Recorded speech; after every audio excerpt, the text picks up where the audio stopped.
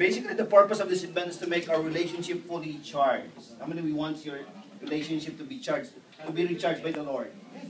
Okay?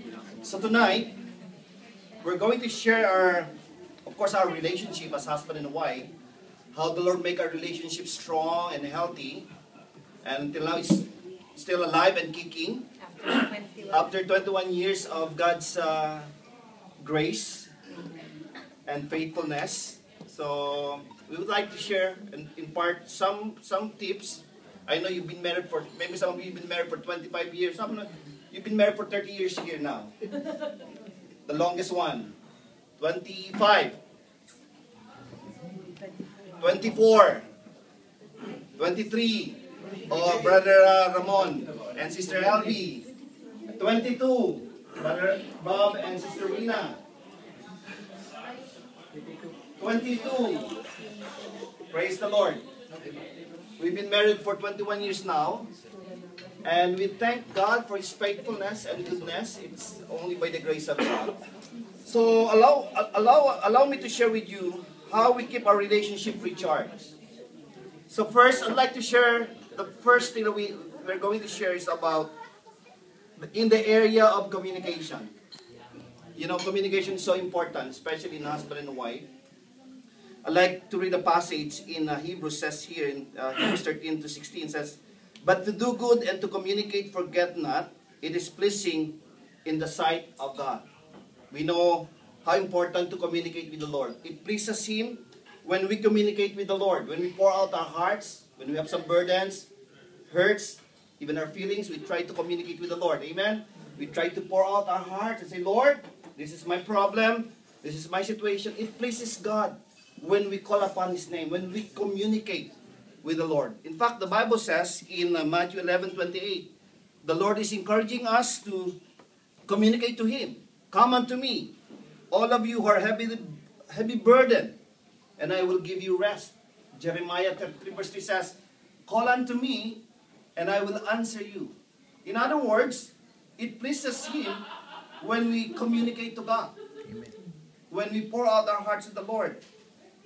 At the same time, we please the Lord when we communicate to Him. Remember? The same thing with us couples. We need to communicate with one another. You know, we've been married for 21 years now. We always make it sure our communication is intact. We try to talk to her and pour out my heart. If they have some problems, if I have some struggles, I'm making sure she knows my struggles. She knows my feelings. She knows what's happening to me. So, especially as a pastor, I always talk to my wife and tell my struggle, pour out my needs. And my wife, Lynda, she's very much willing to listen. Can you share something about it? Yeah, especially during our travel times. That's why I always wanna come with him anywhere he goes. I always wanna tag along because that's the very best time that we can talk together and discuss things, laugh together, and it keeps us bonded to each other. So we really communicate. I was telling him a while ago that, you know, even before we do it. Oh, what should we do it? It's a secret. We talk and then we pray first. We would remind each other, okay, let's pray first before. You know, Maurice is very spiritual, that's why. So she loves to pray. Say, okay, can we pray together? Let's pray first. Let's communicate to God first. before we could communicate with one another. And it becomes more special. For me, it becomes more special. I always believe that the more spiritual you are, the more intimate and more expressive of your sexual desires. So guys, it's a good thing. You better communicate first. Yeah. You better pray.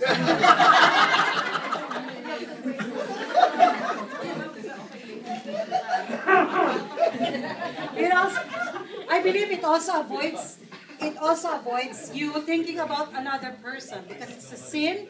It's always a sin we have our Nino, our how do you call Nino? Godfather. Our godfather, a pastor, who's one of his members came to him and she said, Pastor, every time I make love with my husband, I think of you. And he rebuked that person on that spot. I rebuked you, sister. That's not right. That's a sin, right? So it also avoids that. For you to think of another person, and it's not right. You have to really focus on your spouse because that's the gift of God for you. You know, if we don't communicate with our spouse, the more we don't understand each other. That's very true. The deeper our conflicts become, and we draw away from each other and not communicate. So guys, if you want to understand your wife, let's communicate with them. Try to talk to her and really, listen. Communication is a two-way communication. You have not just to keep on talking and talking and talking, just pour out your heart, but at the same time, learn to listen. Maybe they have something to say. Especially a husband, we don't want to listen to them. But it's so important to listen to our spouse or our wife. They have some good insights, and they're very close to God, so they will say, okay, we better make this decision. So, guys, learn to communicate. If you want to understand your wife, better talk to her. Amen. Yes. Can you say amen for that? Amen. A note of advice to the women, sometimes we're the ones always talking, right? So let's shut our mouth sometimes because they also have a lot to say. They also have a lot to say and we have to listen to them. They're the head of the family. God designed them to be men. Right, Chris? You agree, Chris? So we have to really listen. We cannot look down on them. Or sometimes women, we thought we know more than them, right? But it's not true. Men are more focused. Men are more focused and they are more single-minded. Our minds are very scattered. Right. In a conversation, women can discuss thousands of topics, but with men, they only discuss one thing because they're focused. Don't forget our nothing blocks. Yeah. Oh. I'd like to quote to read this quotation. It says, "Communicating is not merely dialogue. Proper communication is not merely expressing your ideas. It is trying to understand as you strive to be understood." In fact, Richard Nixon, the president, said, "You cannot learn from one another until you stop shouting at one another and you speak quietly enough so that your words can be heard as well as your voices." That's right. Especially in husband and wife, sometimes if there's conflict, we try to make our voice, "What's the problem? I'm the boss here." We try to put fear in the hearts of our wife. It doesn't work for me.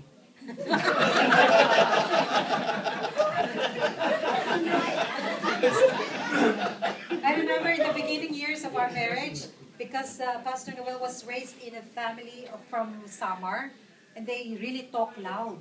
They're like fighting when they talk.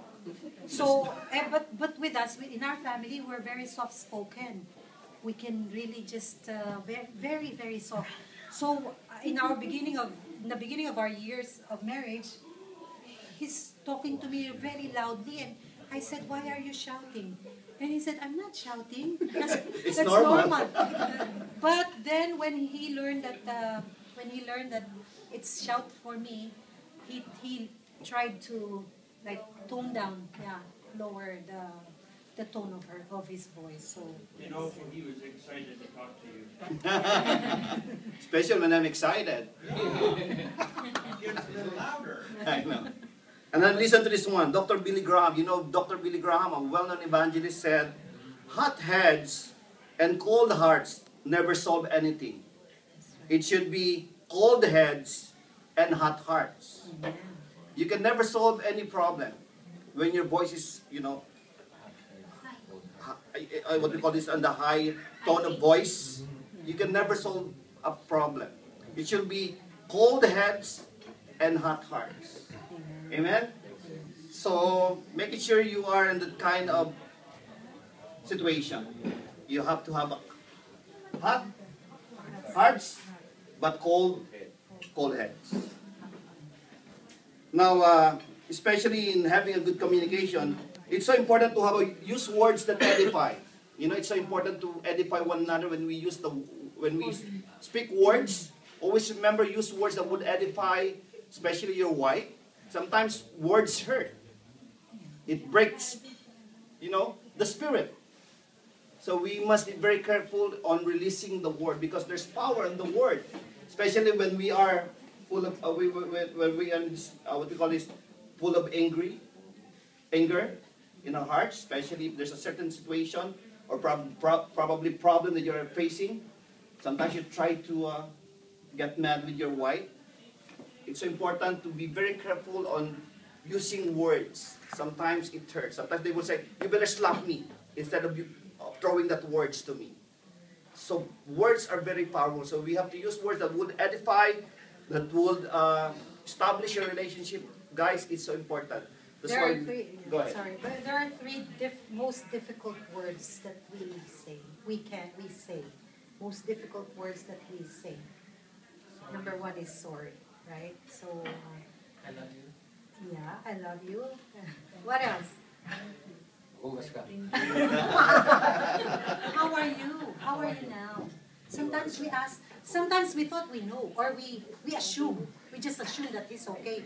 Never mind asking, right? But it should always be in our mouth to say sorry, right? If you hurt, if you're having a second thought that you've hurt your spouse, don't forget to say sorry. And then I love you. Say I love you always. You know, a while ago I said we pray.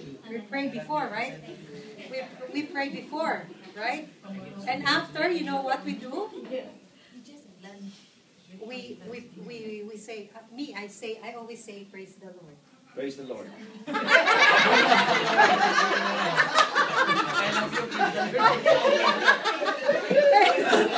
I always pray. No.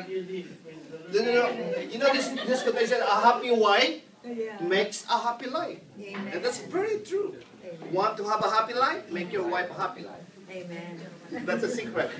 And allow God to build that kind of, So, guys, you want your wife to be, you want to have a happy life? Makes a happy wife. Can we say amen for that, especially the wife? Are you agree with me, guys? A wife? Say, It's just a wife. a wife. Yes. One wife. So, communication is so important. Establish a strong and healthy communication. Amen? So, learn to speak quietly now. And say, express your heart, express your ideas, and listen to your wife. Then you will have a happy life. No, I think both sides, not Both just sides. only for wife. Yeah. Because we have to respect our husband. Sometimes we just like, but we didn't really recognize that our husband needs the respect and we need love. So both sides. That's right. Yeah. Yeah. I agree. And then the second one is, what about in the area of consideration? Are we considerate enough, especially to our weaker partner? You know what the scripture says in 1 Peter? Husbands, in the same way, be considerate as you live with your wives, and treat them with respect as the weaker partner. You know, the wife, they are weaker partner. We are, what we call this, 50% strong when it comes to physical aspect. So they need our strength, they need our energy, so that we could extend help to our weaker partner. It's so important. So, husbands should be considered. Why? Because our wives are weaker partner. They need respect, care, and love. Amen. So in what area? The question is how. Husbands, I like to talk especially to the husbands. Help them in house chores. Amen? Amen. Amen. Amen. Let's say amen to that. It's so important.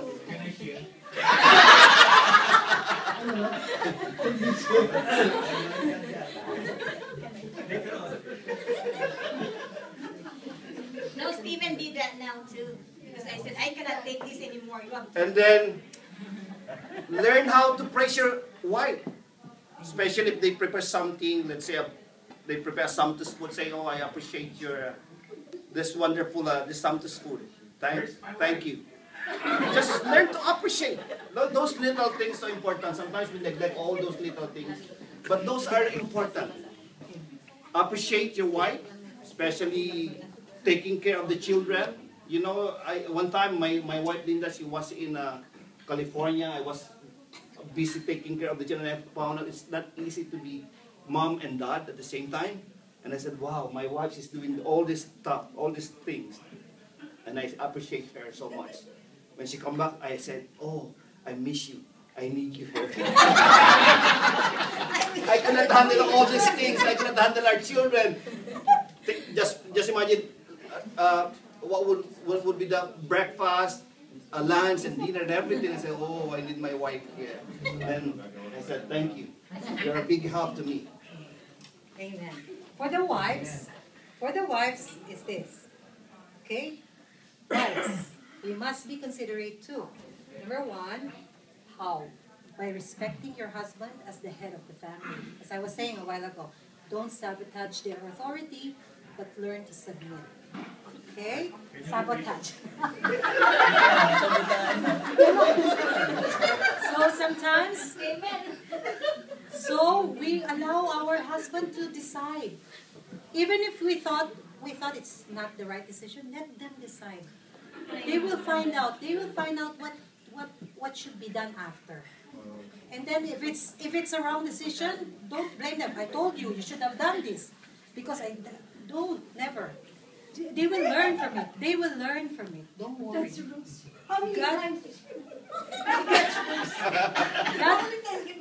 God is so wise that He put the husband to be the head for a purpose. And we should allow them to decide. You know, wives, if we don't let them decide, they will just let you decide on everything. Ikaw na bahala. Take charge. They will just, okay, you're not really following me, you're not submitting to me. You decide on your own. So the harder our lives will become. Right? That's how it is. We put all the burdens on ourselves if we take the authority from Him. And it's not the right functions of the family.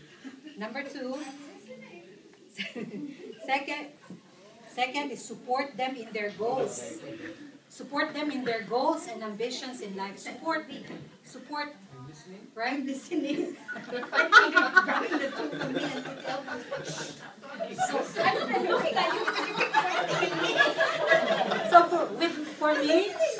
For my life, I have committed myself to really support Pastor Noel for whatever God has called him. Our focus should only be on our spouse. How we could put them on the pedestal. How God's will be fulfilled in their lives. Not on telenovela. So, did he say even if there's a language barrier? Yes. Yeah. And be thankful. Be thankful to your husband's determination. Be grateful. Always acknowledge them. Thank you for doing this. Thank you for working for me, for our family. So be considerate, wives. Okay, so let's be considerate. No? And then the last one is what we call this commitment.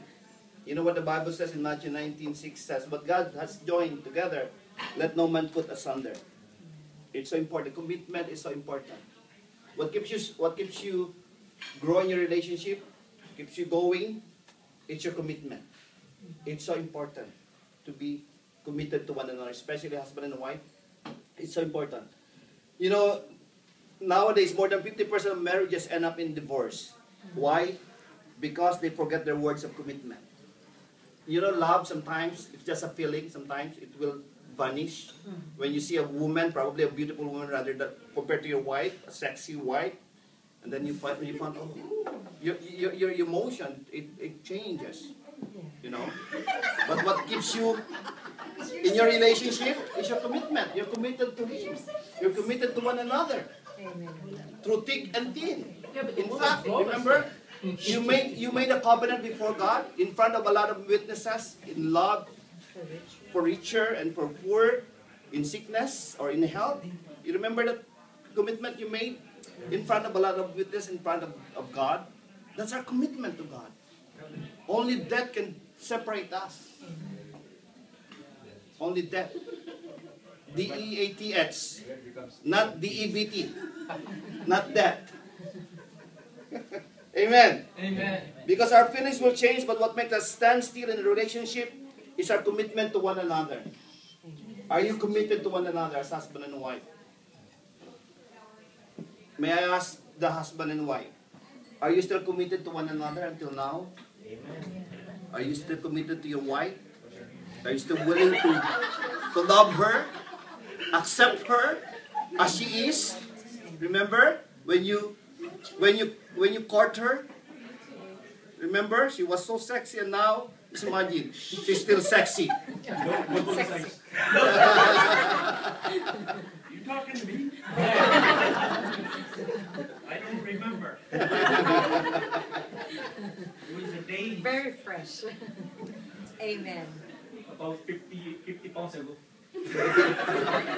So what we will do now is to ask every one of us to come here. Bring your spouse here in the middle. May I request everyone to please stand up? Let's go. Let's go to the middle and spend time with your wife. Okay? Kindly